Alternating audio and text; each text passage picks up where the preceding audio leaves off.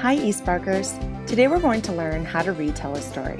We're going to use the iPad app, The Tortoise and the Hare, created by the Startworks Company Limited. So when we start to retell a story, we want to remember 5 things. First, how did the story begin?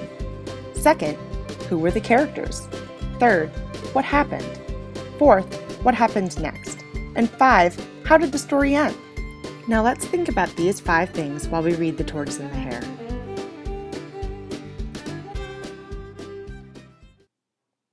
Hare was the fastest animal in the forest. He was very proud of his speed and he loved to show off. He'd rush up behind the other animals and scare them. But most of all, Hare liked to make fun of Tortoise. Let's take a break and think about what we know so far. We know that the story takes place in the forest and that Hare and Tortoise are the main characters. Now let's get back to the story. "You are so slow," Hare would laugh, teasing Tortoise. One day, Tortoise replied, "I'm not as slow as you think.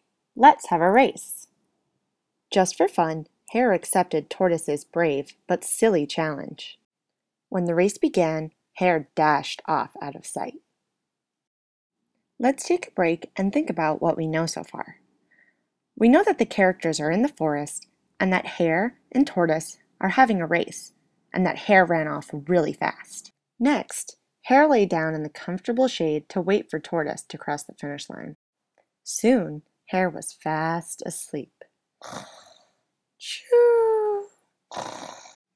Slowly but surely, Tortoise plodded along, one slow step after another.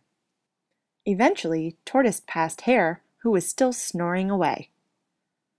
He was shocked to see Tortoise about to reach the finish line. And Tortoise won! "Thank you, my friends," Tortoise said. Now that we've finished reviewing the story, let's go back and think about the 5 strategies that we would use to retell a story. How did the story begin? Who were the characters? What happened? What happened next?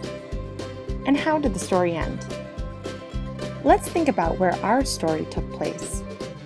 We know that it started with Hare and that it takes place in the forest. We also know that our main characters are the tortoise and the hare. I remember that Tortoise was really upset that Hare had been teasing him about being so slow, so Tortoise challenged the hare to a race. Then, Hare took a nap at the finish line and Tortoise passed him when he was still asleep. And then the story ended because Tortoise won the race. The lesson we learned was that slow and steady always gets you where you want to go. So now you know how to retell a story.